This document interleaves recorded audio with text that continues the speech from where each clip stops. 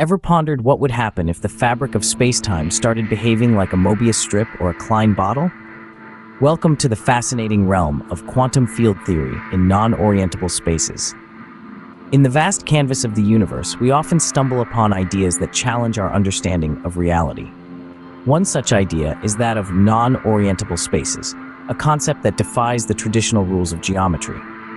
Imagine a Möbius strip, a surface with only one side and one boundary component.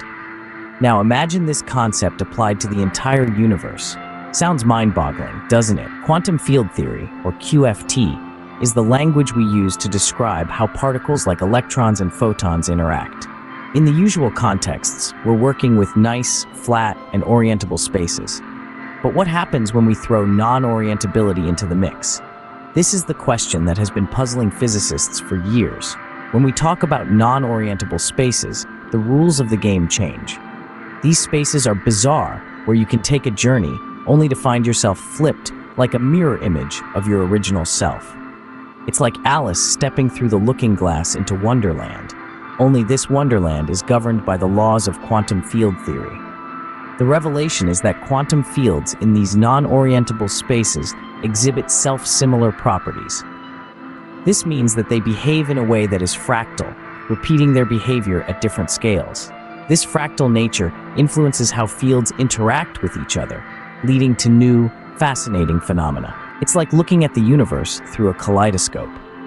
The same fundamental particles and fields are there, but the patterns and interactions they form are novel and intricate, revealing hidden aspects of quantum field theory that we're just beginning to grasp. To summarize, we've embarked on a journey through the looking glass, exploring the strange world of quantum field theory in non-orientable spaces.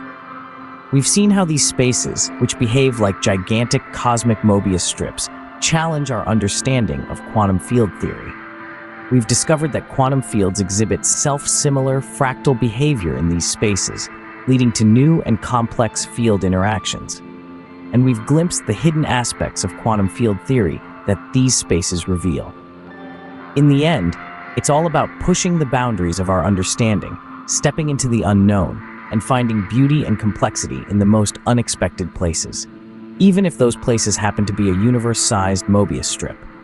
So keep contemplating, keep questioning, and remember, in the realm of quantum physics, nothing is ever as simple as it seems.